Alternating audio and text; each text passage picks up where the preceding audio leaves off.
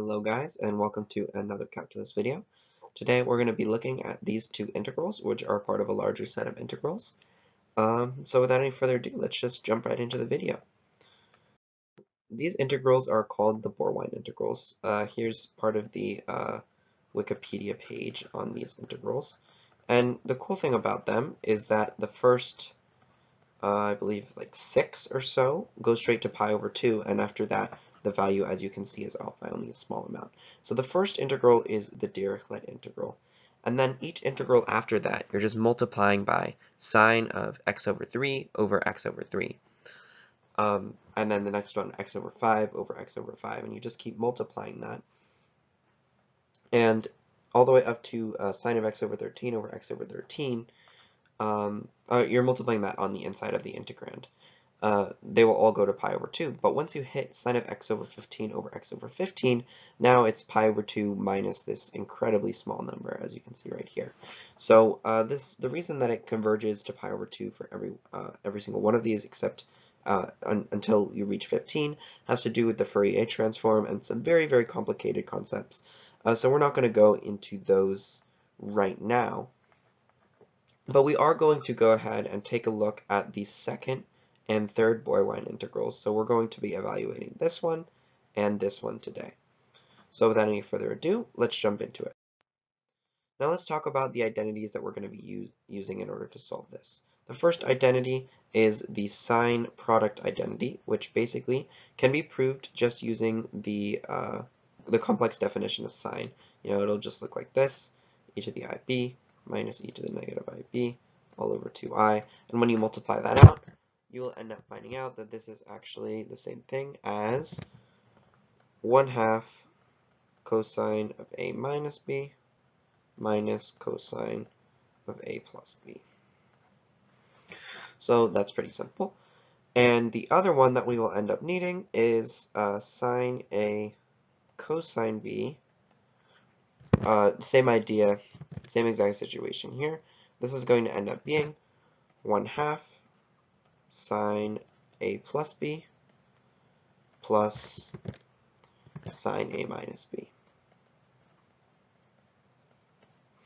And the last one we will need to be using is the Mass identity, which I've used in another video. It's incredibly useful for everything. It basically says for the integral from 0 to infinity of f of x g of x dx, this is the same as the integral from 0 to infinity of the Laplace transform of f of x times the inverse Laplace transform of g of x.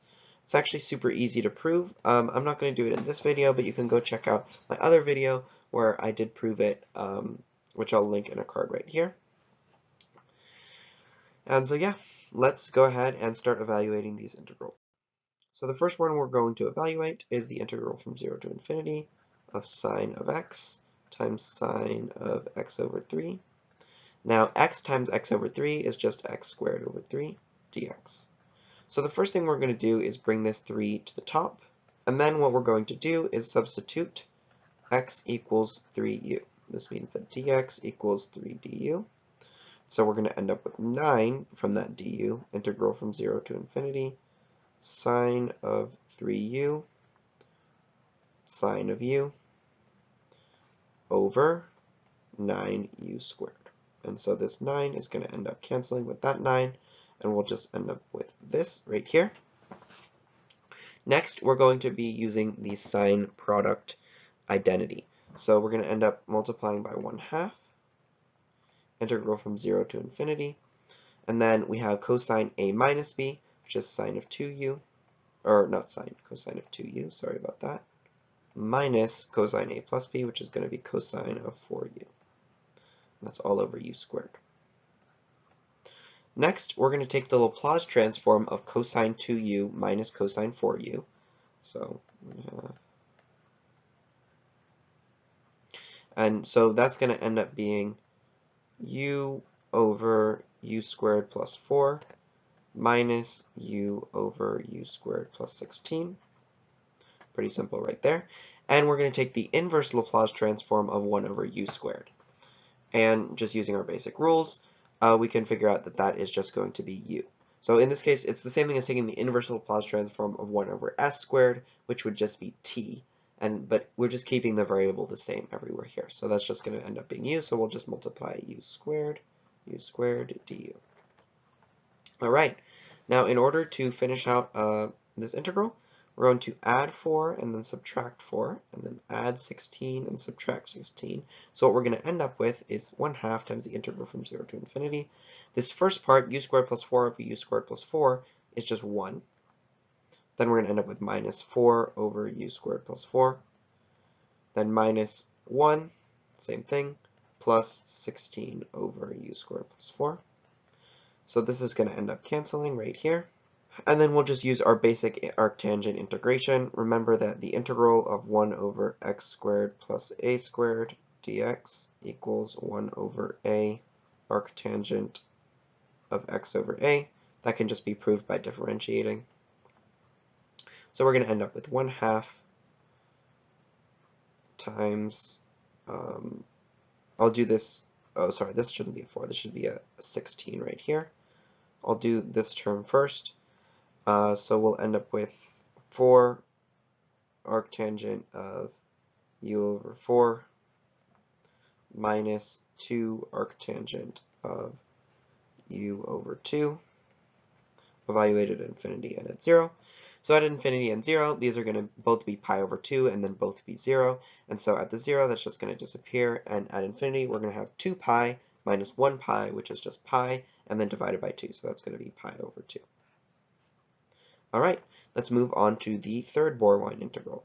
So that third Borwein integral is going to be the integral from 0 to infinity of sine of x times sine of x over 3 times sine of x over 5 all over x cubed over 15. Then we're going to bring that 15 to the front as we did before, and then dx. All right. Now we're going to do something pretty similar. We're going to set x equals 15. I don't want to use u. Let's use something else. Let's use, I don't know, v. That means that dx equals 15 dv. So we're going to end up with 15 squared, which is 225, integral from 0 to infinity of sine of 15v, sine of 5v, sine of 3v, all over, then this is going to be 15 cubed v, so we're just going to end up with 1 over 15 on the outside, v cubed dv. All right. Now let's go ahead and combine or simplify these last two using our identity. So 1 over 15, integral from 0 to infinity of sine of 15v. Actually, I'll make this 1 over 30 right here, because we're dividing by 2 to use the identity. So this is going to then be cosine a minus b, which is cosine of 2v, minus cosine a plus b, cosine of 8v, all over v cubed dv. Now we're going to use the other identity, which is sine a cosine b. And so we're going to end up with dividing by 2 again, so 1 over 60, integral from 0 to infinity. So what we're going to end up with is, as we said before, sine a cosine b equals 1/2 sine a plus b plus sine a minus b. So the first one is going to be sine of 17v plus sine of 15v, right? Then minus sine of 23v minus sine of 7v, all over v cubed, and there's a dv at the end, but I don't have space to put that. All right, now we're going to do the same thing. We're going to take the inverse Laplace transform of 1 over v cubed, and we're going to take the Laplace transform of everything on the top. So when we take the inverse Laplace transform of 1 over v cubed, remember that the Laplace transform of t squared is 2 over s cubed, so that means the inverse Laplace transform of 1 over s cubed is 1/2 t squared. So we're going to end up with 1 over 120 here. And on the top, we're going to end up with v squared.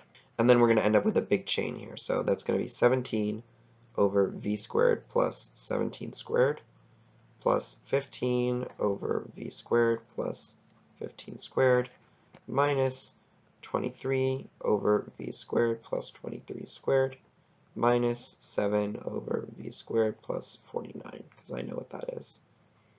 All right, I'm going to go ahead and make some more space. So we have a pretty complex thing here, but we're going to be able to simplify it a lot. So for each of these, we basically have a v squared over v squared plus a squared. We're going to simplify all of these at once. So what we're going to do first is we're going to add plus a cubed and minus a cubed. And so what that's going to end up being is if we factor out v squared plus a squared, we'll end up with a minus a cubed over v squared plus a squared. So if we apply this to every single one of these, first we're going to end up with all these a's, so that's going to be 15 plus 17, and then everything will be negative for 23 and 7, so minus 23 minus 7, right? And if you do that math pretty quickly, that just is, I'm sorry, I copied this all down wrong. This should not be 15 squared, this should be 13 squared, and this should be 13. I'm sorry about that. So of course, now all of this will end up just canceling and going to 0, so I'll just clear that out. And then all we'll end up with is all these terms that are minus a cubed over v squared plus a squared. So we'll end up with minus 13 cubed over v squared plus 13 squared, you know, etc., etc., etc. Then when we integrate this, so integral of a cubed over v squared plus a squared dv, we're going to end up dividing by a, so that's just going to be a squared arctangent of v over a. So we're going to end up with 1 over 120 a squared arctangent of v over a, evaluated at infinity and 0.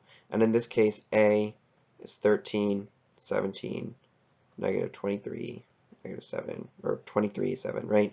It's just all of these. And for each of these, when v is infinity, it's going to be pi over 2 times a squared, and when v is 0, it's just going to be 0. So we're going to end up with 1 over 120 times pi over 2 times all these a squareds, right? So we're going to end up with negative 13 squared, because remember we have this negative sign because of the negative a cubed, minus 17 squared, plus 23 squared, plus 7 squared. Now I'm not going to do all this math in my head because I'm kind of lazy like that, but we'll end up with pi over 240 times, I'm just going to pull out a calculator real quick and do this on my calculator, because I do not want to do all those square numbers in my head. I could, it would just take a little while. So we're going to have minus 169 minus 17 times 17 plus 23 times 23 plus 49. And voila, our answer is 120, which means that overall our answer is pi over 2. So I hope you guys enjoyed this video. I managed to cut it down to be pretty short, so I'm glad about that. I was actually suggested in another video to do the fourth Borwein integral, but that one is just a little bit too much work for me to fit into a video easily. So I might find a way to do that, but I think for now you guys are probably good with all this plugging and chugging with these tough Laplace transform integrals. So anyway, I hope you guys enjoyed the video, and I'll see you next time.